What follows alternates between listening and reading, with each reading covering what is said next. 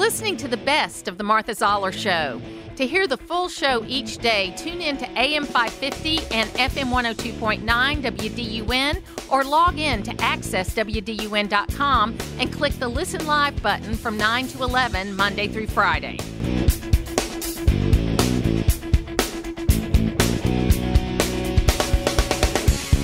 Joining us right now is Governor Nathan Deal, and he's got a couple of things in his back pocket. He's got a new children's book that's come out called Veto. I love that. I can't wait to talk about it. And he's also involved in something called the Democracy Defense Project. So we've got a lot to talk to with the former governor. Nathan, welcome to the program. Well, thank you, Martha. It's always good to hear from you and to talk to you, and thank you for what you do for the education of the children of our state on the state school board. That's a great honor that you have, and I know that you're providing a valuable service to the people of this state. Oh, thank you so much, Governor. And I got to tell you, when Governor Kemp first asked me to do that, they needed to get somebody filled in quickly because the person who was before me, Kevin, had gotten out, had already resigned or had gotten to the end of his term. And so I said, well, how long is it going to be? And they said, well, it'll be about a year. And I was like, okay, great, I'll do that. So I go to get sworn in, and it's a 7-year term. And yes, you're locked in. That's right. And so I know now, though, why it was a 7-year term, though, because it really, I'll be honest with you, it took me about 3 years to get my feet on the ground and really understand. Well, we had COVID the first year, and then to really understand what we were supposed to do, who to go to, what our role is. And I'm in my 4th year now, and I really feel like I've hit my stride. Oh, good. Well, that's the reason those terms are long like that, because governor's appointments overlap. And I still have some members of the school board that I appointed while I was governor. So, and it's a great group, and I just, I'm appreciative of your serving it in that capacity. Well, I appreciate you and the great education role that you've served. And so before we get to the Democracy Defense Project, I want to talk about this book, Veto, because first of all, I love the title. And tell us how you came about to decide to write a children's book and then to call it Veto. Well, it's a long story, and I'll try to abbreviate as much as possible. Several years into my governorship, we decided that we needed some cats to be able to guard the garden and keep the chipmunks from eating everything up. And Chris Riley, as you know, was my chief of staff, and Chris has a farm out on Clarksbridge Road in Hall County, and his mama cat had a litter of kittens. So he brought 2 of the male kittens down to the governor's mansion, and they lived there. And the staff, I think, named them Bill and Veto. And this is the story that is told through the eyes of Veto the cat. Now, the origin of it all was that my wife, Sandra, who, as you know, had been very prolific in her reading books to children to try to inspire them to want to learn to read themselves, she had asked me, after we left office, she was still getting requests to come and read to children in schools and libraries, et cetera. And she'd read to over 1,000 individual classrooms while she was First Lady. But she asked me, she said, would you write me a children's book? Because I have read all of the good ones that I have, and I want you to write me one. Well, if you don't have a deadline, you'll say yes, and which is what I did. And then a year or so later, when we got the diagnosis that Sandra had brain cancer, I realized I hadn't done anything on writing her that children's book. So I got busy, and I wrote it in its original form. And as I told the publishers of the book, when I took it to them, I said, this is a true story. It is just events that are told through the eyes of Veto the cat. And so that was fine in its original form, but when they read it, there was a point where they were moving the cats from the governor's mansion when my term was over up to our house here in Habersham County. And the cats squealed and screamed all the way up here in the back of the Suburban, opened the Suburban up, opened the crate they were in, and they went running out my driveway and ran into the woods. And that's the way I had written the original version. And I said, no, tried to call them to get them out. They wouldn't come out, but they did come out the next morning. And the publishers said, well, what did they do in the woods that night? And I said, I have no idea. I told you this is what I saw and can verify as factual. It's just told through Veto's eyes. And they said, well, we think your readers would like to know what they did in the woods that first night. So I said, you want me to move from fact into my imagination? They said, yes. So I must admit that was the part I had the most fun writing. And what it involves other animal characters that Bill and Veto meet. And I believe that one of the better ways to teach children things is maybe having an animal say things, such as Oliver, the wise old owl, who says, your courage is a candle in the dark. Maybe having another animal like Helen the heron define what patience is, so that they learn that. It is intended to be a book where it not only teaches children how to read, but it encourages them to learn some lessons along the way. Well, that is so much fun, and I'm so jealous because, I've written nonfiction my whole career, and I have such, I don't know, desire to create characters and to create things like that, but I don't know if I can do it. Well, let me tell you about the one that I enjoyed the most. Now, we live in the country up here on the banks of the Chattahoochee River, so we see a lot of different animals. And one of the animals that I thought could be used effectively was a possum. And if you think about a possum, they're not the most delightful-looking animal in the woods. They're quite the opposite, honestly. But we know in our generation what it means to say you play possum. You're pretending you're dead and hope things will leave you alone.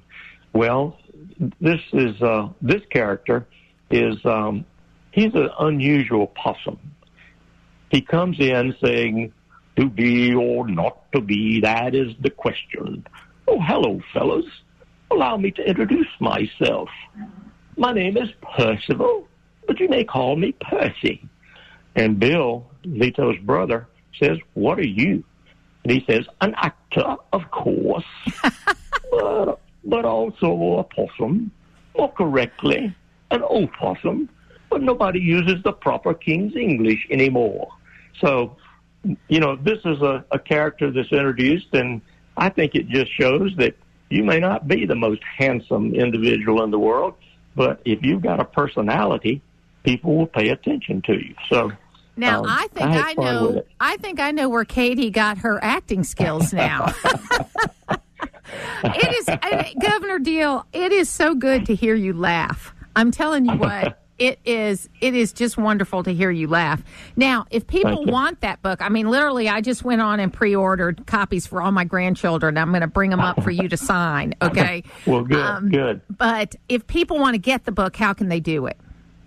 Well, it is available on Amazon, but let me tell you about an event that's coming up, and it relates to what the school board of Hall County and Superintendent Will Schofield did in naming the new elementary school after my wife. And it's going to be dedicated on August the 26th at about 4:30, 5 o'clock. And then following that dedication, and I would encourage people who are interested in seeing this new school to make sure they come on that event. And what you will also see is the unveiling of a portrait of my wife, Sandra, that was painted by our local artist, Travis Massey. And he's done a great job with it, and it will be unveiled that day along with the formal dedication of the school. But immediately after that, we're going to go to the Ramsey Center over at the Technical College, as you know, just across the 4-lane. And I'm going to be presenting the book at that time, and I'll be signing books, and we'll have a little of a reception there. So I would encourage people to come. We'll start there about 6 o'clock on August the 26th. Absolutely. So we'll remind everybody about that particular event and hope everybody can come. It's funny. We lost Lynn's mother 3 months ago, and we just had Travis take a portrait of her and redo it. And he's just amazing, isn't he? He is a great artist, and I did not realize that he was an artist in terms of painting until I went to the dedication of the portrait of David Ralston down at the state capitol. And he painted that, and it was excellent, and it hangs there in our state capitol. So I requested Travis if he would do one of Sandra, and he has done it, and I am more than pleased with it, and I hope everybody else will see it and that they will agree with me that he did a great job. You are involved now in a bipartisan group of Georgia leaders called the Democracy Defense Project. Tell us a little bit about that. Well, I understand that the one of the originators of this idea was my friend, Chris Christie. I knew Chris back when I was in Congress and heading up the Health Subcommittee, and he was the chairman of the Republican Governors Association, and he came and testified before my committee when we were working on reforms to Medicaid. So I've known Chris for a long time. He was kind enough during my campaign for governor to come down and help campaign with me. So when a group like that he is a part of asked me to be a part of this effort, I certainly accepted. It is a bipartisan group here in Georgia. It is me and Saxby Chambliss as Republicans and Roy Barnes and Shirley Franklin as Democrats. So the purpose of the group is to try to give some confidence to the voting processes in our country. And as you know, they have been under attack from all sides. And it's important, I think, and I think the group thinks, it is important to restore confidence in our election processes. It is one of the hearts of democracy, and we can't let it fade away. So, and what concerns me, and you and I have talked about this for years, is just kind of the level of the rhetoric. And just yesterday, President Biden sat down with CBS News, and he was asked the question about whether there would be a peaceful transfer of power. And he said he wasn't sure. He wasn't sure if there would be a peaceful transfer of power if Trump got elected or if Trump didn't get elected. And I just think as the President of the United States, what you need to be doing is going out there and talking about the greatness of this nation, about how we've had 46 peaceful transfers of government, regardless of what you think about January 6th. Everything happened on time. It was wrong. It shouldn't have happened. When you disobey police, that's wrong. And you shouldn't do all of that. But our Constitution worked. Things happened on time. And the President of the United States should champion that. Absolutely. He should be the one that is saying, see, it works. And we've got to make sure that it continues to work. Our founding fathers were very wise men. And I think the longer we engage with issues that we have never contemplated before, the more we realize the strength of that wisdom that they had when they put this document, our Constitution, together.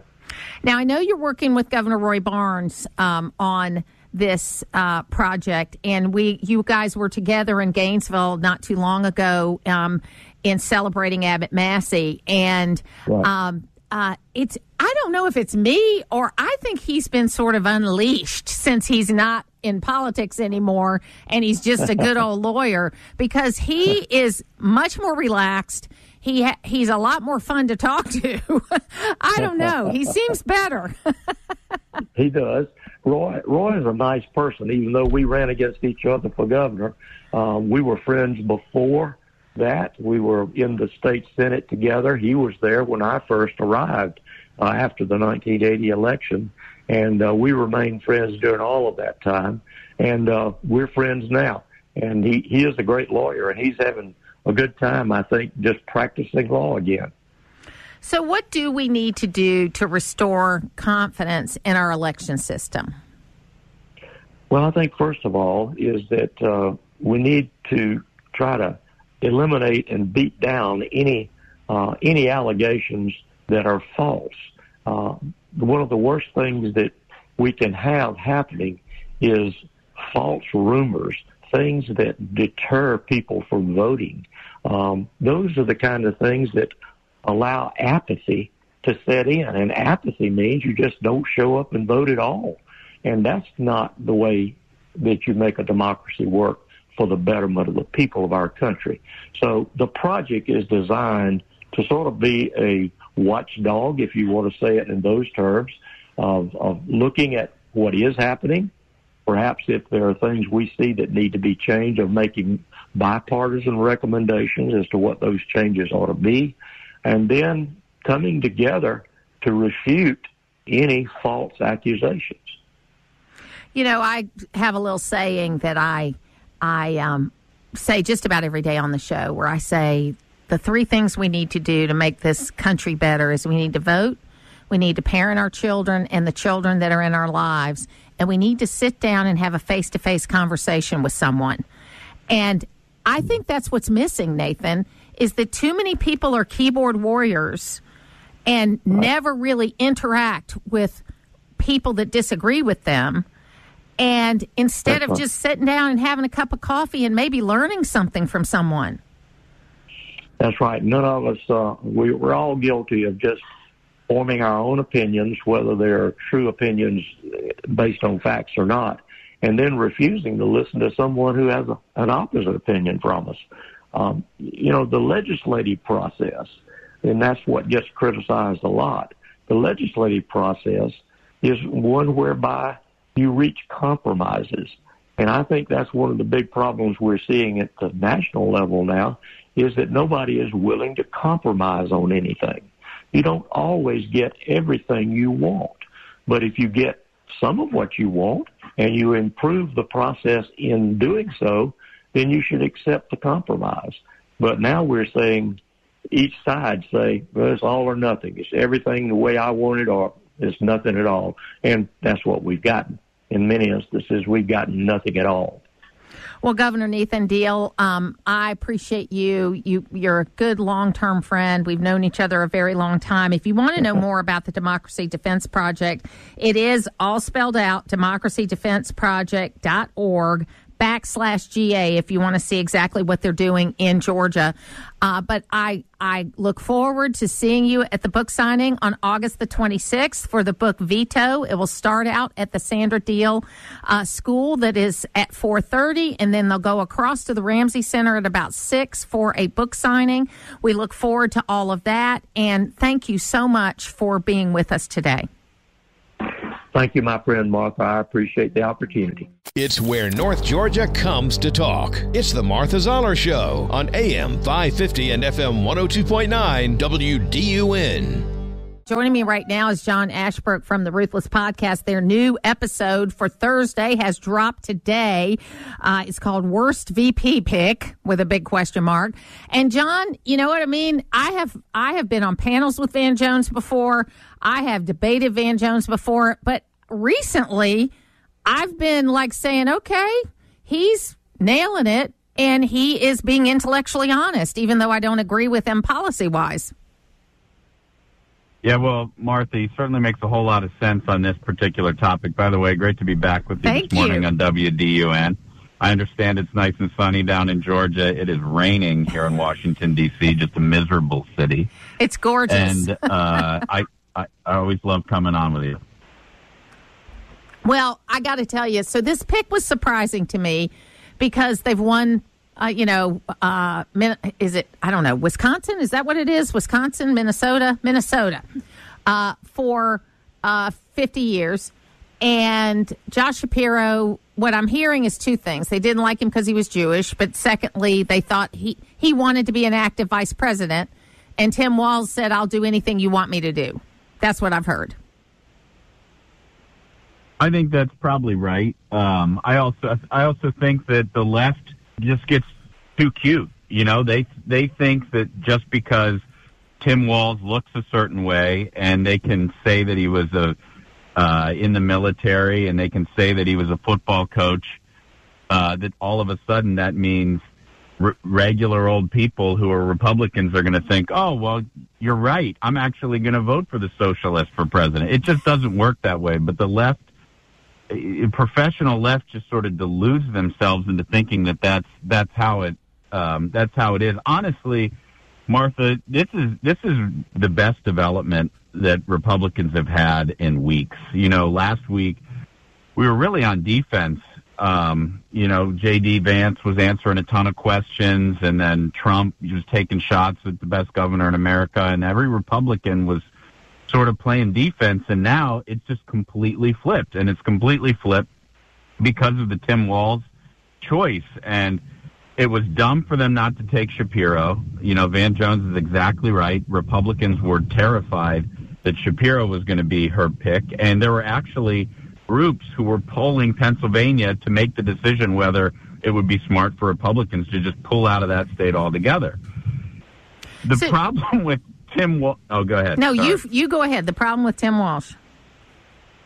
The problem with Tim Walz is not only was it a bad decision to take Walz over Shapiro, but he just keeps getting worse. I mean, you've seen all of the veterans who are completely losing their minds because of this stolen valor scandal. But I just learned this morning. You remember at the Kamala rally where they introduced him, they made him sound like he was Kirby Smart, like he was like a head coach and he brought the school to the state championship. He was a defensive coordinator.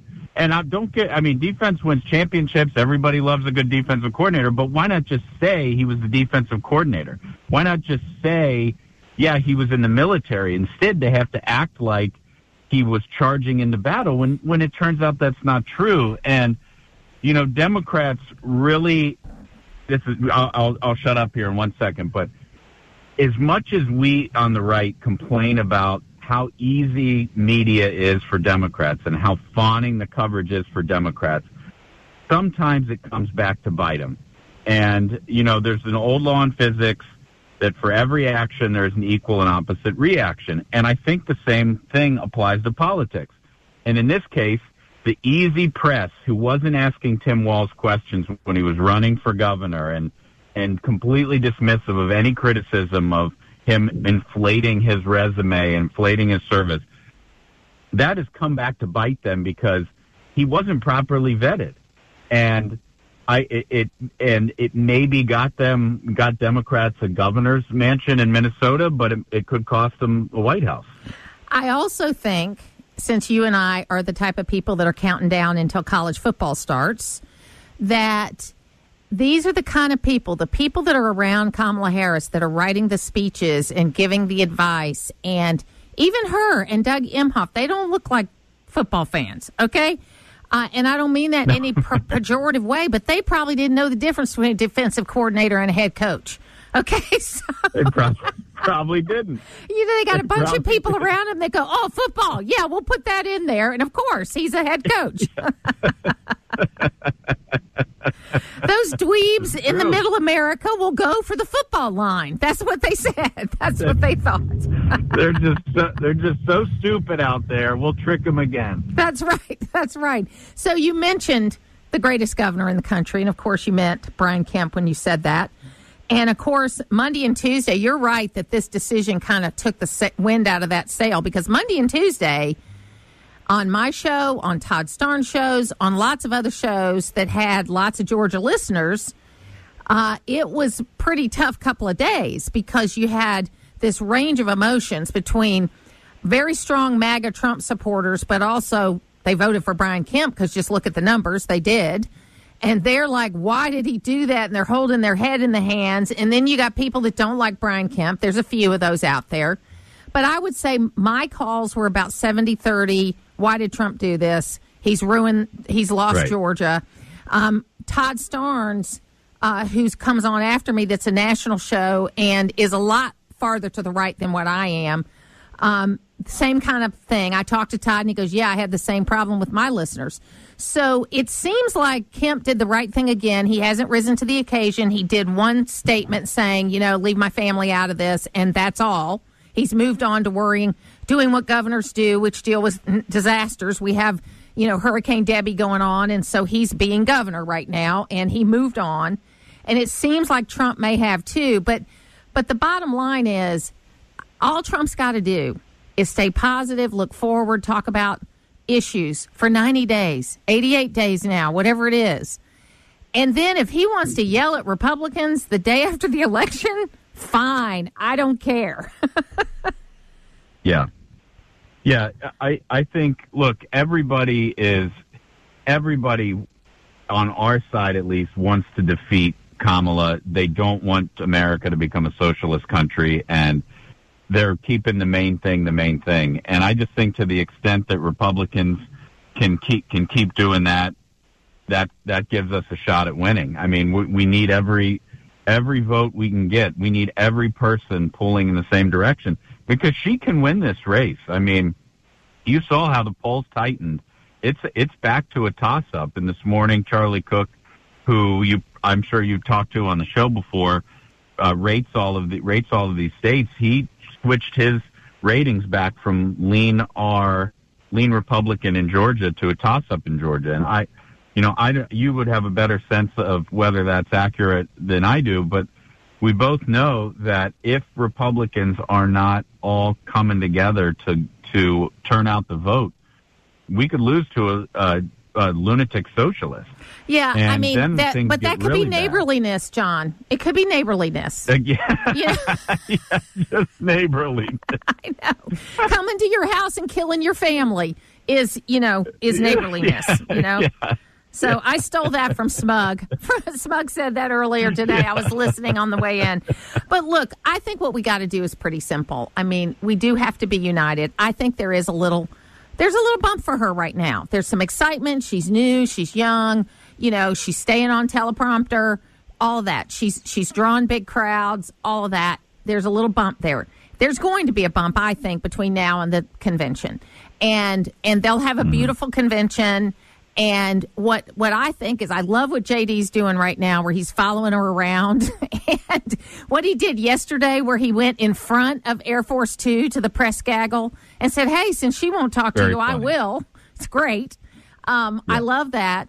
And just keep them off their game, and then come out of the Democratic convention with a consistent thing. But she's been running ads during the Olympics. She's everywhere watching Olympic coverage. I've seen a couple of Trump ads, but not like she has. She's spending money, and we're going to have to spend money too.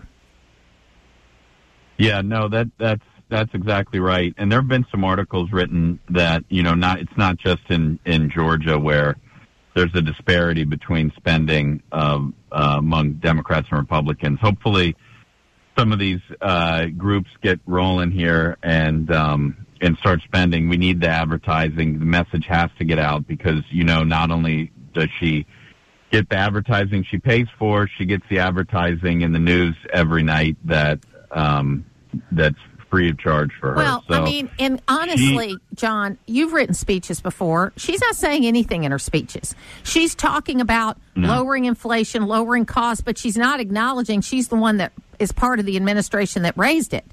And she's just giving these speeches, and no one is calling her on it. And so I want the debates to happen because at least, and I think they will, at least somebody will challenge, at least Trump will challenge her, even if the moderators won't, right? So we've got to get the message out because there's plenty of stuff in her own words from the last 3.5 years that all you got to do is run that stuff on a loop, and we should be able to win. Yeah. Yep, you're exactly right. And now she's doubled the lunacy with Tim Walz. I mean, you probably played the clip where he said that if they build a 30-foot wall at the southern border, he's going to invest in a 30-foot ladder company. I mean, it's absolute insanity from the left on there. And we've never had a ticket like this. We've never, I don't think, in the history of our country had a ticket this far left. And I'm not a conspiracy theorist, but I think I read somewhere that his first job was in China, and then he come to teach in China, and then he comes back here, and I'm like, okay, I don't believe the whole Manchurian Candidate thing, but I'm saying that probably had an impact on him. Well, Josh Shapiro didn't spend years in China teaching. He's just like, I for the life of me, I'll never figure out why they took Walz over Shapiro, but, their loss is our gain. But what is funny about Shapiro, and I guess we'll never actually challenge him until he runs for higher office, which I think he will, is that he comes off as this sort of, people perceive him as being a more moderate Democrat, but he's really not. Okay, I mean, you listen to what he says, it's pretty radical. And even the 2 weeks leading up to him being considered, he got more and more radical as the 2 weeks went on. I mean, I know he was trying out, but still. Yeah, no, that's exactly right. There aren't very many on their side anymore who are middle of the road type politicians, which is a real shame because, we used to have a pretty even system in this country where everybody might have disagreed about politics but tried to find some common ground in the middle. And the Democrats have just gone so far off the left. So just yesterday before her rally, Kamala met with an anti-Israel group, a self-described anti-Israel. She met with them. It makes no sense. It's like, why is she doing that? Why isn't she meeting with voters? Well, in that vein, 2 of the squad have been beaten in primaries. And Ilhan Omar has her primary, I think, next week or the week after. And the guy that's running against her ran against her last time and got within 2%. So it does seem like the country is starting to see who these people are and their vote. Because I believe in voters overall. I believe in voters. They'll eventually do the right thing. It may seem in one individual election that it's crazy, but if you look at it over time, people do the right thing. And if you're not representing the area you were elected for, people are going to vote you out. So do you think we might lose Ilhan Omar? I mean, it's a great question. It would sure be nice to send a message, but I don't know. I actually haven't seen the polling on that race, so it's hard for me to say with any degree of certainty. But there does seem to be a backlash of sort of normie voters who really don't like this hard left attitude that's coming from the Democrats, and they're at least trying. Some are trying to course correct. Hopefully, we can do the exact same thing on a national level with Kamala Harris. Absolutely, and we've had 10 years of politics in the last 6 weeks. So anybody who says they know what's going to happen between now and November, I mean, I'm ready for the ride. How about you? Yeah, absolutely. John Ashbrook, the Ruthless Podcast. They're dropping Tuesdays and Thursdays. Lots of extra stuff might happen between now and Election Day. And there's a lot going on with the Ruthless Podcast. If you haven't listened, you should. John Ashbrook, thank you so much for being with me today. Thanks, Martha. Take care. Putting the talk in news talk. It's the Martha Zoller Show on AM 550 and FM 102.9 WDUN.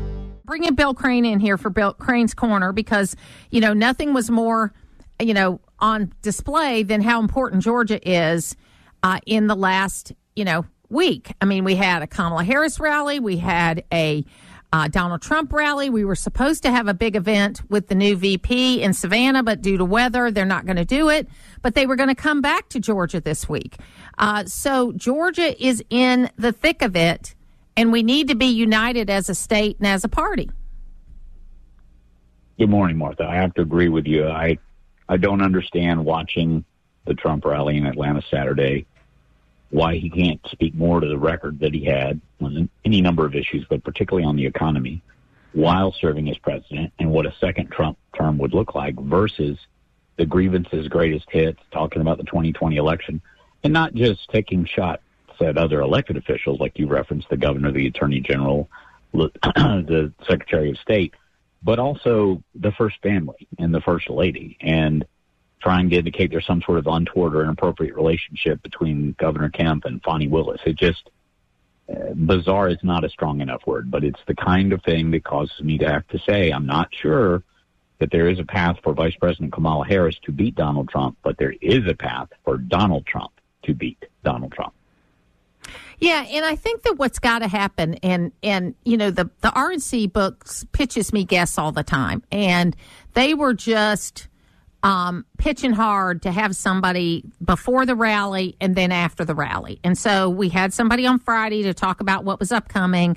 And we were on Monday, I did a education show, so we didn't do it Monday. On Tuesday, we had someone scheduled, and they kept changing the person that was going to be on. And finally, they called me that morning and said, hey, they're not going to be able to be on. And that's when I took the opportunity to the communications folks to say, look, I know this is probably not going to go anywhere farther up the line, but let me just tell you something. About 70% of the calls I got from both people that supported Trump and not said that was a big mistake and it's going to impact the way they feel about him. And then Todd Starnes, who's on after me, who is much more Trumpy than I am. His audience is much more Trumpy than I am. And he had about the same numbers. He and I talked about it afterwards, that it was overwhelmingly from his listenership, people saying it was a bad idea. So what I said to this person is I said, look, I don't know if you can pass this up the line or not. And I've called every contact I have. But talk about the issues, talk about the future, and this is your election to win. That's all. He also called out the names of 3 state election board members who are Republican appointees who've been involved in some rather significant rule changes on how local boards of elections certify the results electorally, post-election. And those results, of course, get sent from local counties up to the state and then to once certified at the state level. That's in a presidential contest. That's how we determine who receives in Georgia as a winner-take-all state, the electoral college vote. So it's pretty clear that there's a partisan involvement. Our state party chair has been having emails and texts back and forth with those board members, and now the president calls them out by names as being pit bulls fighting for free and fair elections. And the reason I bring this up is I don't think he did that effort or those 3 individuals any favors. Well, and help the people understand, because we've talked about this on the Georgia Gang for several weeks, but help people understand what is going on at the State Board of Elections, what they do, number one, and number two, what is happening right now. There have been some not insignificant changes for the State Election Board in terms of its structure in the last several years. For many decades, the Secretary of State served as chair. There was an appointed vice chair. The Republican Party and the Democratic Party of Georgia each had 2 appointments. That would give you a 5-person board, the vice chair typically presiding, and the Secretary of State not even always attending meetings. After the 2020 elections, the General Assembly removed the Secretary of State from the board. Which and was as wrong. its chair. That was wrong. I agree. And in effect, neutered somewhat the agency, but left it administratively attached to the Secretary of State's Office for Staffing and Budget purposes. Then the following year, the Georgia Bureau of Investigation was given the legal authority to begin election investigations, reporting to the State Election Board, and somewhat neutering again the Secretary of State's longstanding Elections Investigation Division. And then, most recently, they changed the way the board is appointed. So instead of giving each party a number of designees, the party, the Secretary of State is no longer on the board. The vice chair or the chair is appointed by the governor, and then the board members are coming from appointment by the lieutenant governor, the Speaker of the House, and each state party gets 1 appointment. So you got a Republican Party appointment, a Democratic Party appointment, 1-1, and then 3 appointments that are gubernatorial, state House, and state Senate. And when all 3 of those happen to be Republicans, they're going to probably appoint Republicans. So you have a current makeup of the SED of 4-1, and 3 of the newer members have been championing a number of extensions or expansions of the role of a local board of elections member. So where I see this going, and the same thing's been happening at Fulton County's Board of Elections, is members of the board who previously had a more or less ministerial role, and they oversaw the double counting to make sure that numbers were the number of people that showed up to vote matched the number of ballots. The number of precinct numbers were the same. They were basically recounting ballots is the role of those people in the certification process.